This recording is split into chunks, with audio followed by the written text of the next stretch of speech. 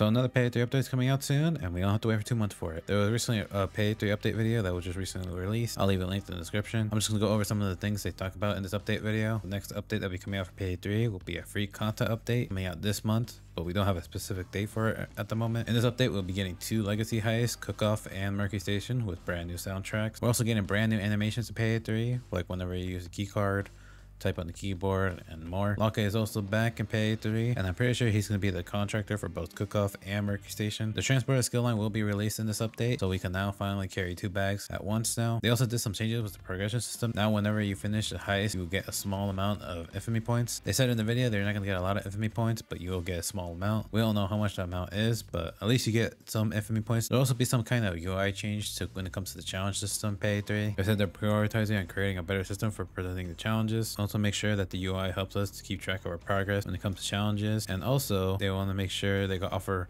recommendations on what to do next when it comes to their challenges. And lastly, they assured us that there won't be any more problems when it comes to updates. They said there was a major problem when it comes to player progression and how it could have been reset if they released the update, so that's why updates have been so delayed. It's because they were trying to fix that problem, but apparently now it's fixed and updates should be coming out more frequently. So that's everything when it comes to the update video. We'll be getting the free content update really soon. Can't wait to try out the Cook-Off and Mercury Station and Payday 3. Try out the new skill line. Also want to see how much infamy points we get for each heist completion. This Payday 3 update is a good step in the right direction, especially how much Payday 3 has been a mess since release. Leave a comment below how you feel about this update, and if you like the video and want to see more, make sure to like and subscribe.